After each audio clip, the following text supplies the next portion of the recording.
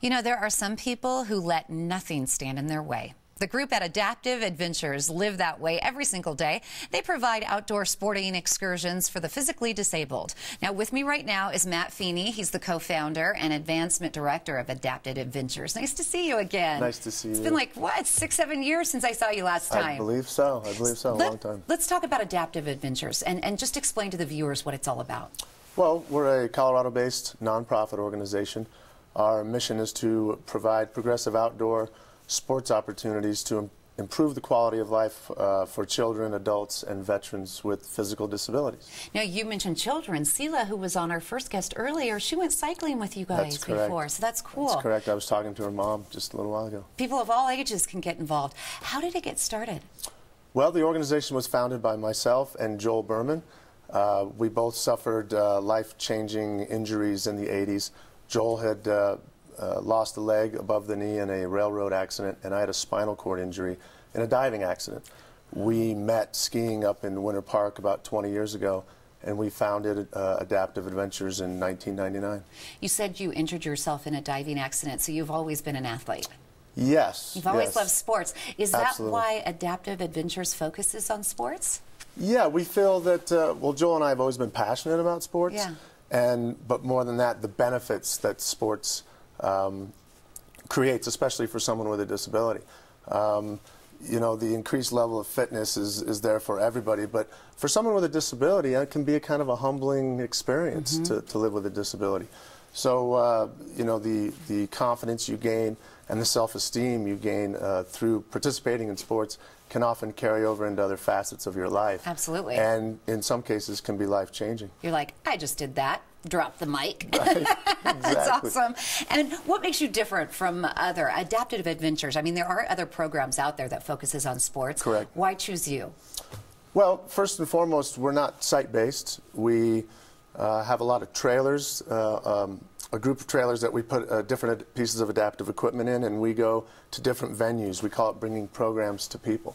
So we might do a rafting, or I'm sorry, a paddling program in Bear Creek Lake Park one week, and then cycling in Wash Park the next week. So we're kind of all over the place. That's cool. And you're able to maintain this really affordably, too. Absolutely. We were able to subsidize a lot of our programs through different kinds of funding efforts, and through writing grants and getting corporate sponsors, and from individual donors as well.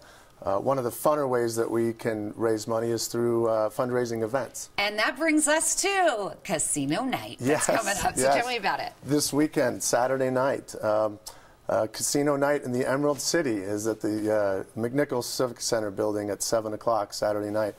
And this is a good opportunity to come out and have fun and support our organization at the same time. So should they just log on to the website to get tickets? Correct. AdaptiveAdventures.org? Well, you can, or you can log on to the EmeraldCityDenver.com. That's at the bottom of the screen right there. So EmeraldCityDenver.com to get more information or to buy tickets for Casino Night. Or you can support Adaptive Adventures. Let's try that again. AdaptiveAdventures.org is their website. What is it like for you to see somebody that has a disability try something new and accomplish it? Well, it can be kind of inspiring for me, because it kind of reminds me of when I was first getting into adaptive sports 26 years ago. So I kind of have an idea of what's ahead of them. And the difference it can make in their lives. And so it's exciting for me, too, to see them try something new and succeed and overcome a challenge. You know, I have use of both my legs, but I would be so scared to rock climb. So how do you get someone to overcome that fear, especially if they don't have the use of their legs?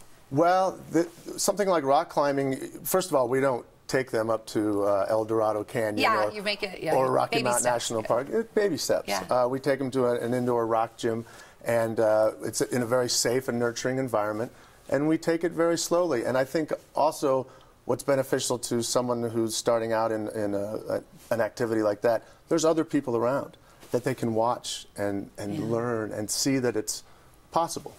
I want to end with a message to someone watching.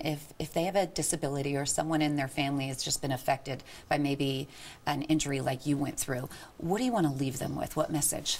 Well, the message is that, I mean, we all face challenges, some smaller than others, some bigger than others. I'd like to think that if they could come out and and get involved in sports and recreation. And I know it's not for everybody, but you really have nothing to lose to come out, try something, and who knows, it may leave you with a big lasting smile on your face and change your life. Meet a lot of great friends, too. Absolutely. Thank you very, very much. My pleasure. Again, you can help Adaptive Adventures in their mission to bring the excitement of outdoor sports to those with physical disabilities. Casino Night in the Emerald City is this Saturday, March 14th at 7 p.m. It's at McNichols Civic Center. For tickets, please go to this website. Go to emeraldcitydenver.com. If you'd like to learn more about Adaptive Adventures or to register for an adventure of your own, you can go to their website. Go to adaptiveadventures.org.